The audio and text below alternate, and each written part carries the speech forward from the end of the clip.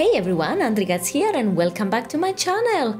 It's that time of the year again! Referring of course to Winter's Veil, WoW's addition to Christmas, which if played strategically can lead to some serious in-game gold, especially when you have an army of ALTS. So today I'm here to guide you through every step of the way to make the most out of this event and make lots and lots of gold. So let's jump right in! Winter Veil spans about 2.5 weeks, kicking off in late December and wrapping up after New Year's. The key to making gold during this event is by completing 4 easy daily quests exclusive to your garrison. And that's right, I'm talking about garrison, guys. From each quest you complete, you get merit supplies, a currency which you can trade for a savage gift. Inside this gift, there is a slim chance, around 3% according to Warhead, to obtain the Minion of Grumpus, which is what we're going after. Sure, it's not the prettiest mount out there, but here's the catch. It's sellable on the auction house and you can only get it during Winter Veil. Imagine a new player joining in the summer. Their only route to this mount is through the auction house, making it super desirable as the year goes on. On top of that, the Savage box also has a chance to contain other useful items, like the Medallion of the Legion, a very valuable item that grants reputation to Draenor factions, and the follower upgrade item. Both of these can be sold on the auction house, ensuring that even if you don't find the mount, there's still a chance to make something out of it. It also drops Garrison Resources and oil, but that's something we want to avoid in this case. To start the daily grind, the most crucial requirement is having a level 3 in Garrison. Without it, you won't have any access to the necessary dailies. And I hate to break it to you, but there are no shortcuts here. Unfortunately, you can't use a friend's Garrison, it must be yours and at level 3. So a bit of effort is needed before you can jump into the daily farm, but once you do that, you are all set. If you already have a level 3 in Garrison, then you're good to go. However, for those without one, or for those who are looking to build garrisons on their ALTS,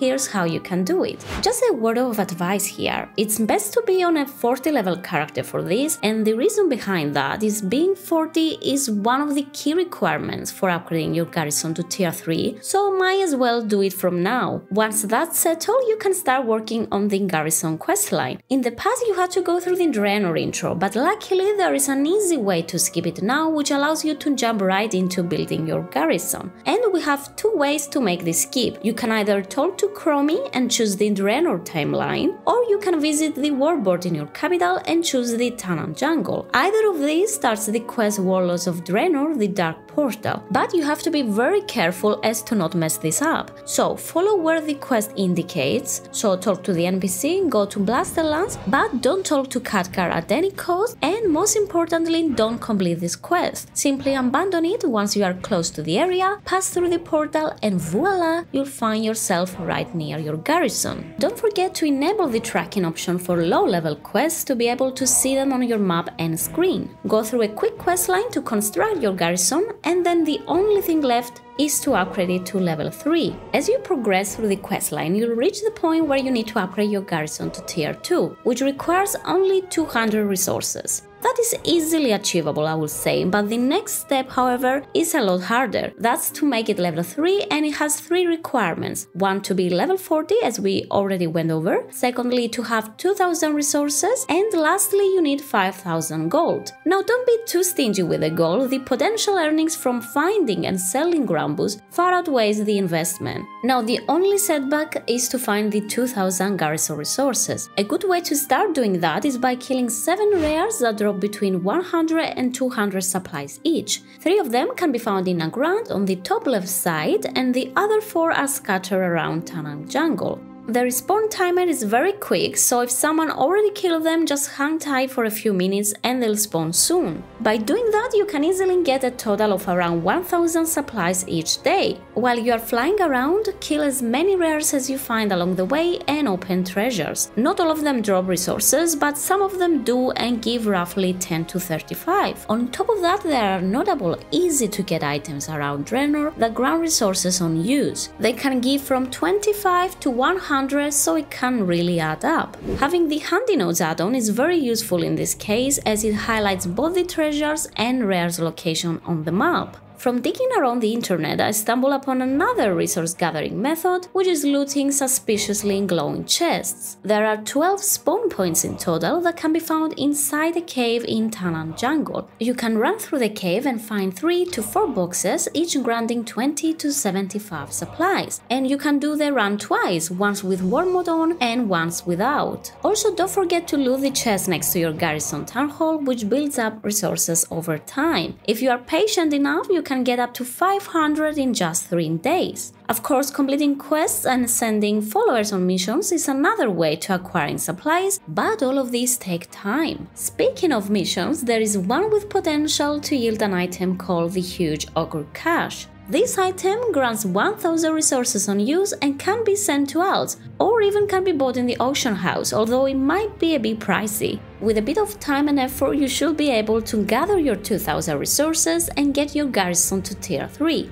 This unlocks the daily quest for Wintervale and thus the potential to get the mount. Alright, so the actual dailies. They are 4 in total and you can get them from either Pitsoul if you are Horde or Almi if you are Alliance. And trust me, they are very easy to do. Even as a holy priest, apparently I forgot to change to Shadow, it takes less than 5 minutes to zip through them, with the flying included. So imagine how fast they can be. The mobs here do scale with your level, so there is no one-shotting everything, but it's usually packed with people, so just stack the mobs and just keep rolling. Upon completion, you'll receive a total of 5 merit supplies, which are just what you need to purchase this savage gift. If you are not max level though, consider sending them all to a level 70 character. There is a tiny possibility that this mount is only accessible to max level characters, and since merits are account wide, you can stack them up on one character. This not only adds a layer of excitement as you open them all at once, but also ensures you don't miss out on the chance to get the mount. So all you need to do is park all your eligible tunes in their garrisons, complete the Wintervale dailies,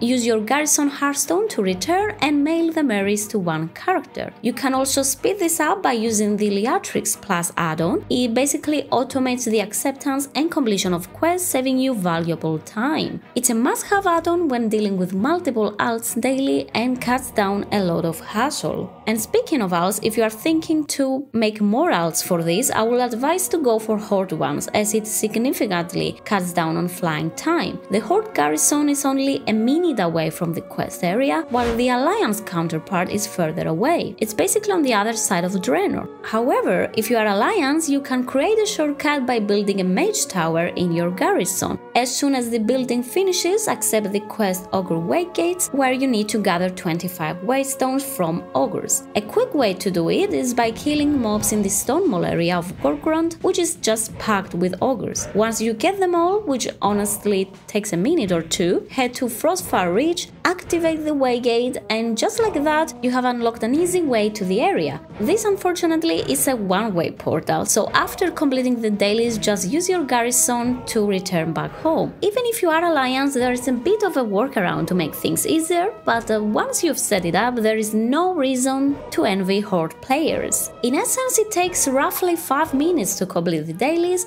offering a solid chance at obtaining the mount, and if you do have multiple ads, the odds stack up significantly, increasing your daily chance further. In my realm, it seems it's going quite high at the moment, so I could potentially sell it as soon as I get it. But if in your server is not going as much, maybe holding on to it and waiting for the right time is the clever thing to do. You can easily see that for yourself through the Undermine Exchange site. This platform displays the total quantity and price over the span of a year, allowing you to decide the best time to sell based on your region and server economy. For example, waiting until next summer or fall could significantly boost its value. It's all about playing the long game here, and patience is the key. And that's all, guys. That's how you can make the most out of the Winter's Veil. And hey, even if you don't really care about gold, you can still use this way to get a mount for your personal collection. As always, thank you so much for watching my content, and drop a like if you have found this video helpful. Make sure to subscribe and ring the bell. You can also find me over on Twitch at twitch.tv/AndrikasGames, where I'm mostly streaming World of Warcraft. Good luck with whatever you're doing, and I will see you all on the next one.